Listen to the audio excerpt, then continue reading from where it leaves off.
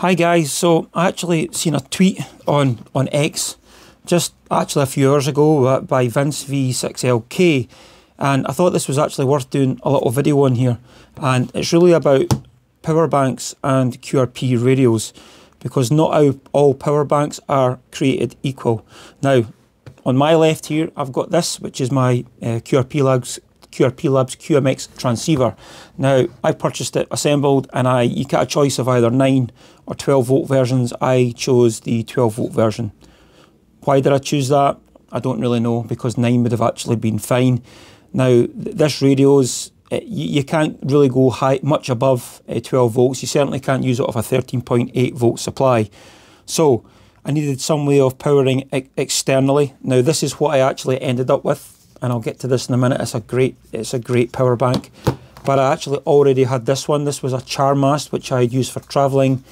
I looked at the specs. It tells you that it'll do power delivery, so it'll do various voltages. So if I'm looking at it, it's going to do 5 volts 3 amps, 9 volts 2.2 amps, 12 volts 1.6 amps. And yeah, same again, 5 volts 3 amps, 9 volts 2 amps, 12 volts 1.5 amps. That's obviously these outputs here. It's got an in and an out, which can also, so it could be either or, an out and then a USB-A out. I've had no complaints with this, but what I thought was I could actually, instead of buying another power bank, this one, although it's quite big, I could just use that with my QMX. Now, what we have here are two USB power delivery cables. Now, on the ends of these, I've just got a couple of right angle connectors. That's just for the back of the QMX, but I'll take those off.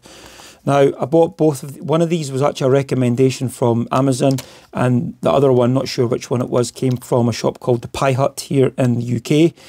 Now, what happened was, the story was, I didn't have this at the time, so let's put that out the way. I just had the Charmast. Now, I'm just wondering if this is actually going to replicate for me, because it didn't just a short while ago here. I actually plugged in my power delivery cable, and it only gave me 5 volts. So the little electronics in here wasn't doing their job, or so I thought.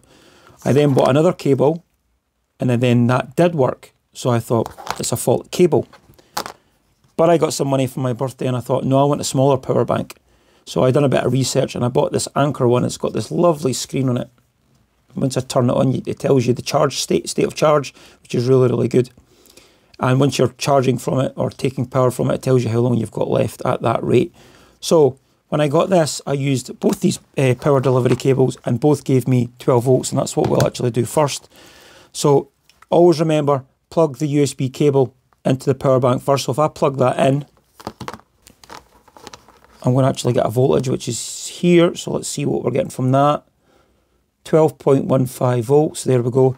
We've only got one USB-C output on this, so let's put that to the side. Let's take the other one, plug that in.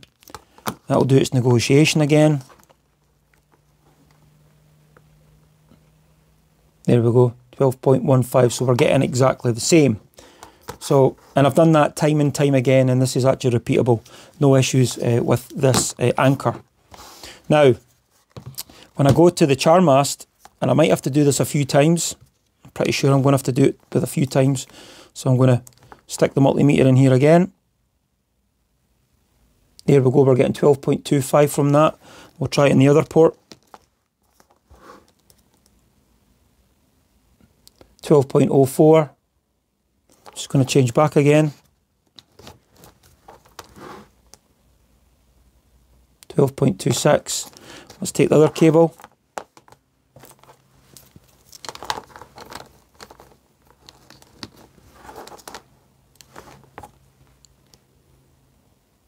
12.25.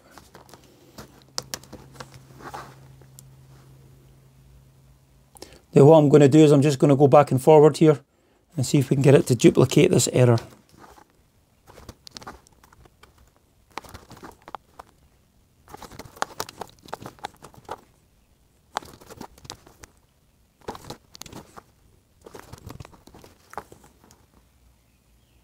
Aha, there we go, 5 volts.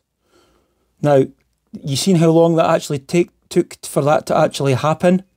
So, There we go. So it's not done the negotiation. So yeah, so you know, we don't want, I don't know what damage this would do to the QMX.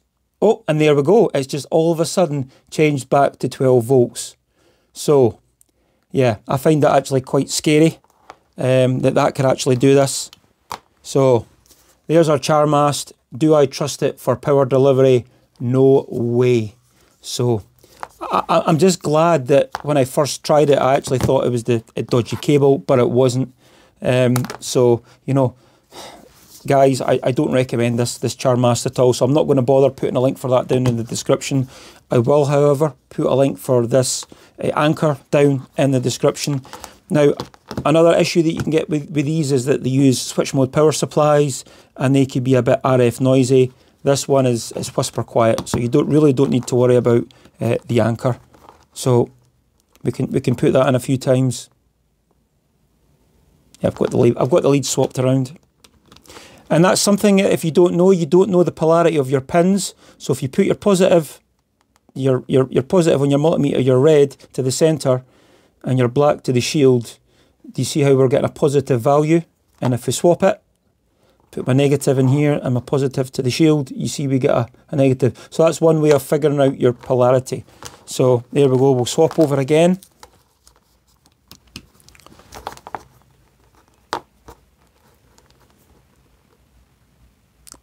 As I say, I've done this test multiple times, and you know, this is absolutely solid. You've no problems at all with the Anker. Yeah, so once we've done our, as I say, our negotiation, we'll use, because that cable's already undone, we just simply take that does the negotiation. I've got these little right angled connectors. Why? Because just to take it easy on the back of the QMX, put it like that, and there we go. That's it's got power. Hopefully you could see that. Simple as that, guys. So really just a word of warning, be very, very careful of what you buy. Please do multiple measurements many times with your multimeter before you trust hooking up your power delivery power bank to whatever you're powering, because I really wouldn't want to see you damaging anything. Okay guys, just a quick one. 73, all the best, and we'll catch you in the next one.